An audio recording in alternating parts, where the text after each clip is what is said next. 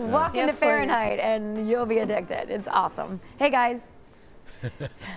Hey, Sissy, Todd, and Christy, you know it's going to be good when you put a football helmet in the middle of your high-end restaurant. You know you're getting ready for a fun Browns, afternoon, hopefully evening of celebration. Hanging out with Rocco Whalen in the heart of downtown. Has a shop in Brown Stadium. Brown Stadium, you have one in the Rocket Mortgage, you have one in Progressive. So here you are, we're at your place.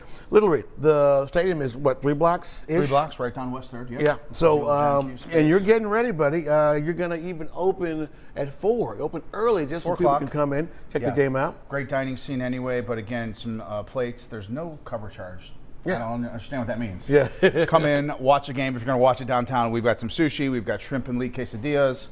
I think you guys all tried the sliders, whether it's through Kenny Vision or the Magic of TV. They're totally gone. Again, drink specials, the Bourbon Cart, the Outlaw Joe Flacco. Now, back behind us, you're going to have a big screen on the far end. Far end. A couple, obviously TV, sports. I've always been that chef or restaurateur, Lex and I. You should have a TV. Yeah. These tables will be able to see. We'll roll some out nicely and discreet. And then you're going to roll some of these out for, you're going to, in the main area, because we can see this is on wheels. Yeah. You're going to roll some of these out for the folks. So even if they can't see those TVs, they'll be able to see them strategically placed in the... And your dining experience is based on, if you don't want to see anything, there's a private room. We're going to put you in that beautiful, elegant room for the night for 7:30.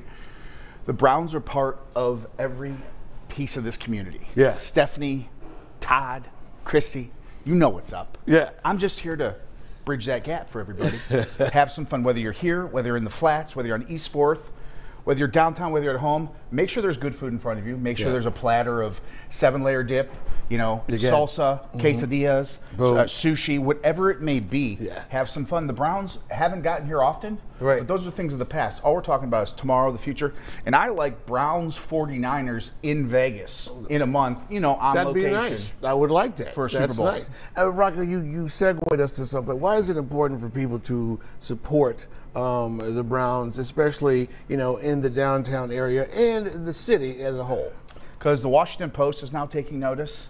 Public Square, the ice rink, Rebowl, West 6th, East 4th.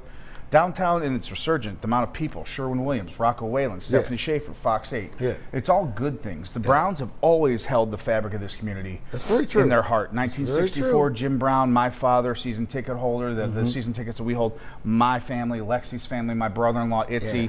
People from afar love the Browns. And, if you don't cater to the team or the fans or the players or the customers or the community, you don't have any heartbeat of a Cleveland. No. All right, so here's Rocco's Joe Thomas signed helmet. Years ago. That's he's got the pigskin. He's ready to go. So all right, let's go Browns. Let's do it. Let's do it. Wild card playoff tomorrow. All right, Rocco Whalen, you're the man. Thank you so much, my brother. Yes, sir. Come down, check him out. Door is open at 4 tomorrow. And as we wrap up, kudos to Rocco because he is one of the few chefs and restaurants who have brought lunch back into downtown. So 11:30 today. I mean, that's a beautiful thing, brother. Congrats on Friday. that. Boom. Oh, I hurt my hand on that big muscle there. Okay.